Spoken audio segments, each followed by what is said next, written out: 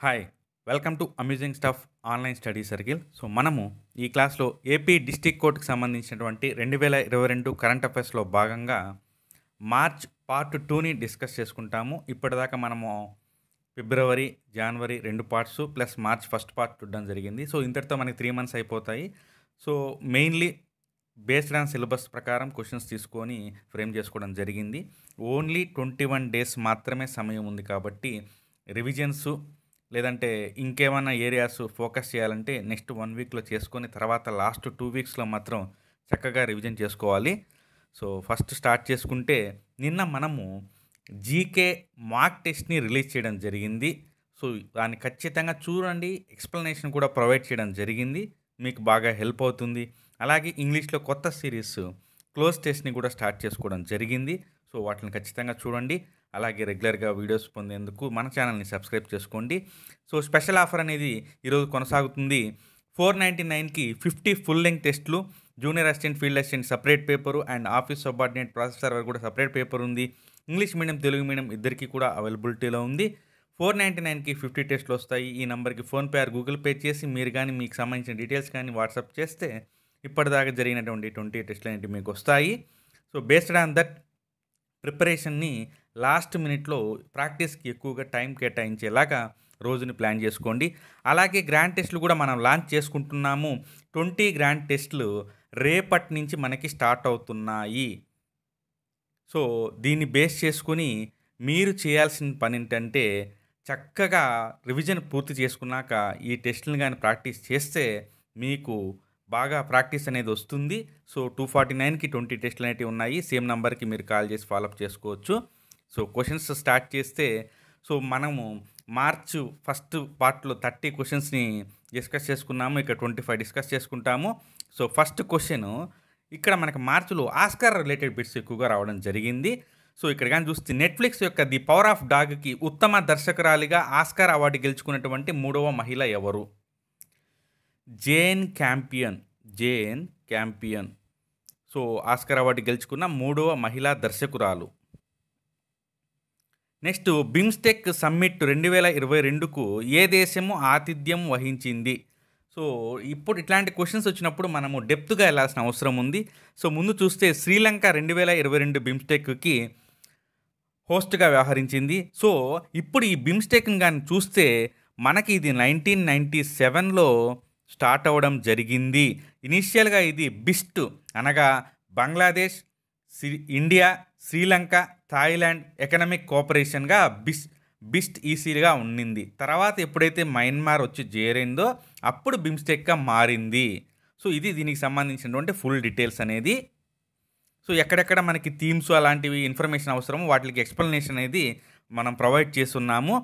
So Telugu, English రెండిట్లో కూడా మనము కరెంట్ అఫైర్స్ కావచ్చు, MCQs కావచ్చు, ఎవ్రీథింగ్ ఇస్తున్నాం. కాబట్టి ఇంగ్లీష్ మీడియం విద్యార్థులు ఎవరైతే ఆస్పిరెంట్స్ ఉన్నారో వాళ్ళు ఖచ్చితంగా మన ఛానల్ని లైక్స్ ద్వారా మాకు ఎంకరేజ్ ఇవ్వాలని చెప్పి కోరుతున్నాము. ఇక్కడ మనకు ఒక ఇంట్రెస్టింగ్ బిట్ ఉంది. భారత సర్వోన్నత న్యాయస్థానము పూర్తిగా భౌతిక విచారణను ఎప్పుడు ప్రారంభించింది? అంటే అంతకుముందు కోవిడ్ సమయంలో వర్చువల్గానే హీరింగ్స్ ఉండేటివి. ఇప్పుడు వచ్చేసి ఫిజికల్ హీరింగ్స్ అనేటివి ఏప్రిల్ 4 నుంచి ప్రారంభించడం జరిగింది. ఏప్రిల్ 4. నెక్స్ట్ కానీ చూస్తే మిస్ వరల్డ్ 2021 కిరీటాన్ని ఎవరు గెలుచుకున్నారు? Who has క్రౌన్డ్ miss world 2021? Carolina బిలావాస్కా. Next ఏ సంవత్సరం నుంచి అంతర్జాతీయ అటవీ దినోత్సవాన్ని జరుపుకుంటున్నారు? సో డిఫరెంట్గా అడగడానికి కారణం ఏంటంటే డెప్త్ ఇన్ఫర్మేషన్ ఇక్కడ కూడా మనకు అవసరము. ముందైతే దీనికి ఆన్సర్ చూస్తే 2012 నుంచి జరుపుకుంటున్నాము. అయితే ఏ రోజు అనేది కానీ చూస్తే అటవీ దినోత్సవం మార్చు 21. థీమ్ ఉంది ఈ ఇయర్ ఇంటర్నేషనల్ డే ఆఫ్ ఫారెస్ట్కి. ఏంటయ్యా అంటే అది forest and sustainable production and consumption. అంటే ఎంత కన్జంప్షన్ చేసుకుంటున్నారో అదే రీతిలో దానికి తగ్గట్టు సస్టైనబిలిటీని కూడా మెయింటైన్ చేస్తూ ఉండాలి అనేది థీము. సో థీమ్ ఎప్పుడు కూడా ఇంగ్లీష్లోనే ప్రిపేర్ అవ్వండి, తెలుగులో ఉండేటివి అసలు మ్యాచ్ కావు మనకి. Next how many women entrepreneurs will be conferred with the women transforming India awards 2021? Women transforming India awards 2021లో ఎంతమంది మహిళా పారిశ్రామికవేత్తలకి అవార్డులు రావడం జరిగింది? ఆజాదీ కా అమృత్ మహోత్సవ్ సందర్భంగా మనకి 75 మంది మహిళా ఎంటర్‌ప్రెన్యూర్స్‌కి అవార్డ్స్ ఇవ్వడం జరిగింది. Next ATP Indian wells masters 2022లో పురుషుల సింగిల్స్ ఫైనల్స్‌లో ఎవరు గెలిచారు? Important bit, different bit. Taylor ఫిట్చ్. ప్రపంచ నీటి దినోత్సవాన్ని ఎప్పుడు నిర్వహిస్తారు? ప్రపంచ నీటి దినోత్సవము. సో ప్రపంచ నీటి దినోత్సవం అనేది మనకి ఎప్పుడు కూడా మార్చ్ 22న జరుపుకుంటారు. డబ్లెట్ నంబర్ అంటే 2 సేమ్ నంబర్స్ వస్తాయి. 22 కానీ 11 కానీ 33 కానీ వీటిని డబ్లెట్ నంబర్స్ అంటారు. గుర్తుపెట్టుకునే దానికి సింపుల్గా ఉంటుంది. సో థీమ్ చూద్దాము. Ground water making the invisible visible. అంటే అసలు ఉన్న గ్రౌండ్ వాటర్ ఎప్పుడో వెళ్ళిపోయాయి. సో వాటిని మళ్ళీ రీస్టోర్ చేసుకుని సమృద్ధిగా ముందుకు వెళ్ళాలనే ఉద్దేశంతో ఈ యొక్క రకమైనటువంటి థీమ్ని గ్రహించడం జరిగింది. వరల్డ్ హ్యాపీనెస్ రిపోర్ట్లో భారతదేశం యొక్క స్థానం ఎంత? సో దీని ముందు ఆన్సర్ చూద్దాము. 136 ప్లేస్లో ఉన్నాము. మొన్న కూడా దీని గురించి బాగా చర్చలు జరిగాయి. సో 1, 2, 3 ప్లేసెస్ కానీ చూస్తే ఫిన్లాండ్ యాజ్ యూజువల్గా 5th టైము ఫస్ట్ ప్లేస్లోకి రావడం జరిగింది. సెకండ్ డెన్మార్క్, థర్డ్ వచ్చేసి ఐస్లాండ్. సో ఇది దీనికి సంబంధించినటువంటి కంప్లీట్ ఇన్ఫర్మేషను. నెక్స్ట్ ఇప్పుడు మనం చూస్తున్నాము జాతీయ నీటి అవార్డ్స్. 3వ జాతీయ నీటి అవార్డ్స్లో ఉత్తమ రాష్ట్ర కేటగిరీలో ఏ రాష్ట్రము మొదటి స్థానంలో నిలవడం జరిగింది? ఉత్తరప్రదేశ్. సో ఉత్తరప్రదేశ్ అనేది మొదటి స్థానంలో ఉంది. రాజస్థాన్ అనేది సెకండ్ స్థానంలో ఉంది.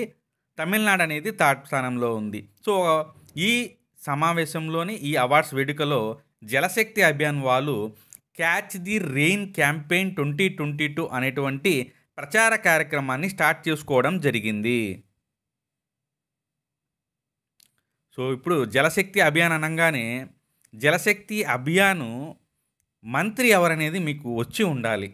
ప్రాపర్గా ముందుకు వెళ్తున్నారా లేదా చెక్ చేసుకునే దానికోసంగా రావాలి. ఒకవేళ రాలేదంటే నో ప్రాబ్లము. కేంద్ర మంత్రిత్వ శాఖలు మొత్తము, రాష్ట్ర ముఖ్యమంత్రులు ప్లస్ గవర్నర్సు, అలాగే మన రాష్ట్ర మంత్రివర్గము వీళ్ళందరినీ కూడా అట్లీస్ట్ 2 డేస్లో బైహార్ట్ చేసేసేయండి, సరిపోతుంది. అమరవీరుల దినోత్సవాన్ని ఎప్పుడు నిర్వహిస్తారు?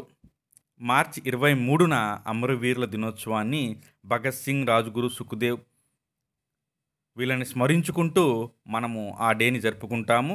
అత్యంత వేగంగా 8000 టెస్ట్ పరుగులు చేసినటువంటి cricketer. Who has become the fastest cricketer to score 8000 test runs? Steve Smith.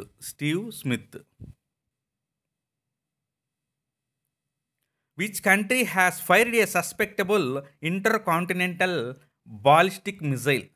ఏ దేశము అనుమానిత ఖండాంతర బాలిస్టిక్ క్షిపణిని ప్రయోగించింది? మీకు ఐడియా ఉండొచ్చు.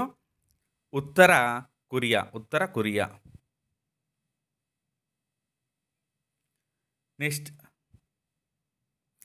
Which state has topped NITI ఆయోగ్స్ export preparedness index EPI export preparedness index 2021కి ఏ రాష్ట్రము టాప్లోకి రావడం జరిగింది? సో ముందు ఆన్సర్ చూద్దాము. గుజరాత్ టాప్లో రావడం జరిగింది. మరి సెకండ్ మహారాష్ట్ర, థర్డ్ వచ్చేసి కర్ణాటక రావడం జరిగింది. నీతి ఆయోగ్ కొన్ని కండిషన్స్ని, ఫ్యాక్టర్స్ని బేస్ చేసుకొని ఆ సరుకుని ఎంత తొందరగా వీళ్ళు పంపగలుగుతున్నారో, అక్కడ ఉన్నటువంటి రవాణా, రోడ్డు రవాణా, రైలు రవాణా పరిస్థితుల నేపథ్యంలో వీటిని ఇవ్వడం జరుగుతుంది. నెక్స్ట్ ఇక్కడ which among the following state tops in Himalayan states export preparedness index 2021? అంటే హిమాలయ రాష్ట్రాల్లో అగ్రస్థానంలో ఉన్నటువంటి రాష్ట్రాన్ని మనం గుర్తించాలి. ఉత్తరాఖండ్.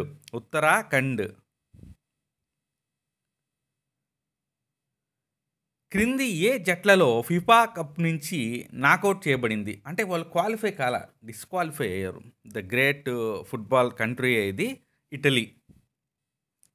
ఇటలీ అనేది అంతకుముందు ఇయర్ కూడా ఫుట్బాల్ ప్రపంచ కప్కి క్వాలిఫై కాలేదు.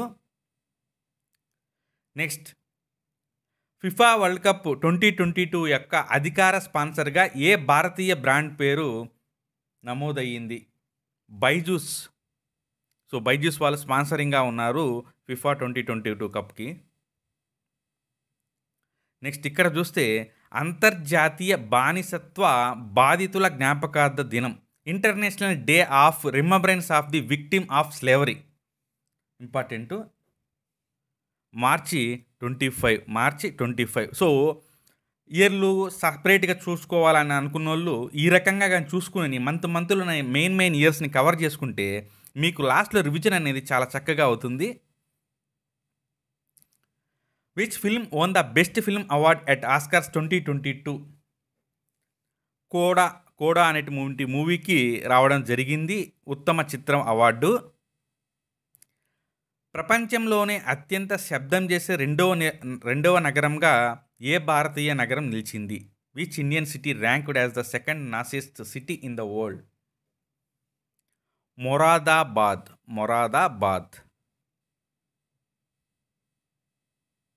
నెక్స్ట్ 94వ వార్షిక అకాడమీ అవార్డులో ఉత్తమ నటి పురస్కారాన్ని ఎవరు గెలుచుకున్నారు? ఉత్తమ నటి జెస్సికా చస్టెయిన్.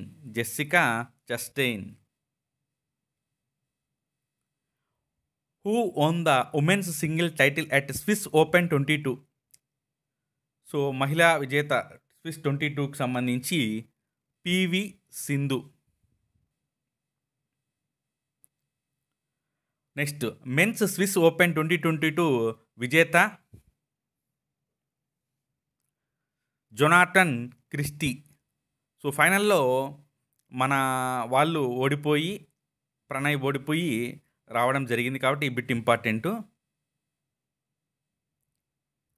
కేంద్ర ప్రభుత్వం ఉద్యోగులకి డిఎన్ఎస్ అలవెన్స్ని ఎంత పెంచడం జరిగింది? 3%.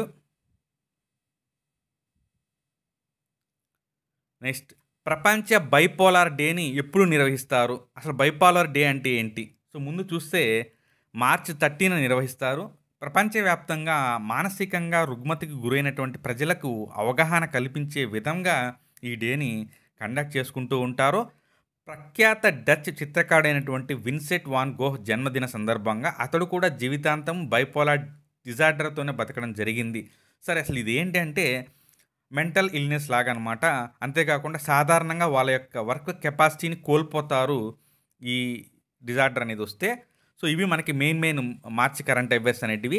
సో మనము మార్చి వరకు 3 months అయిపోయాయి. సో ఇప్పటి నుంచి కొంచెము ఒక వీడియోలోనే మ్యాక్సిమం మంత్ కవర్ అయ్యే విధంగా ప్లాన్ చేద్దాం. టైం తక్కువ ఉంది. సో అట్లీస్ట్ ఒక వీడియోలో మొత్తం అయిపోయేలా చూద్దాము. మీకు కూడా స్పీడ్ రివిజన్కి అవకాశం అనేది ఉంటుంది. సో టెస్ట్ సిరీస్ యొక్క కాస్ట్ అనేది 499కి తగ్గి ఉంది. So 30 full లెంగ్త్లో 50 full లెంగ్త్లో 30 chapter wise టెస్టులు, 20 గ్రాండ్ టెస్టులు ఉన్నాయి. ఇంగ్లీష్ మీడియం, తెలుగు మీడియం సపరేట్గా ఉంది కాబట్టి మీరు చక్కగా ఉపయోగించుకోండి. So thank you.